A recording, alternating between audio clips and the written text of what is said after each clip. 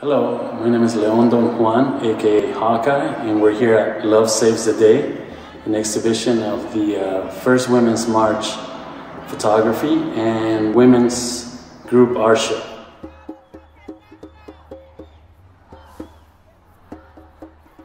So on January 21st, 2016, women took out on the streets of Los Angeles, and this image to me represents the whole vibe of their march. As you can see, love and some sort of zen was happening. I love the juxtaposition with this gentleman right here.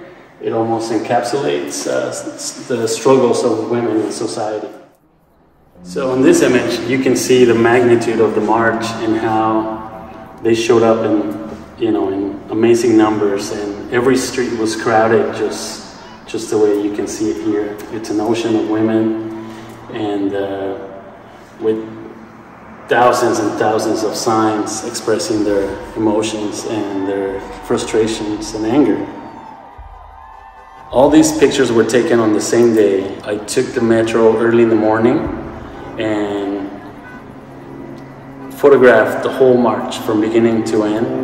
And I try to make sure to incorporate all the different races and different genders that were supporting women on that particular day, and trying to capture as much as I could of the march.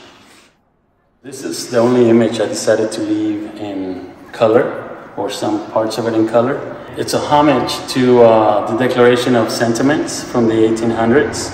And these women were dressed in Victorian outfits to represent, the significance of the original Declaration of Sentiments Convention and the Women's March happening in 2016.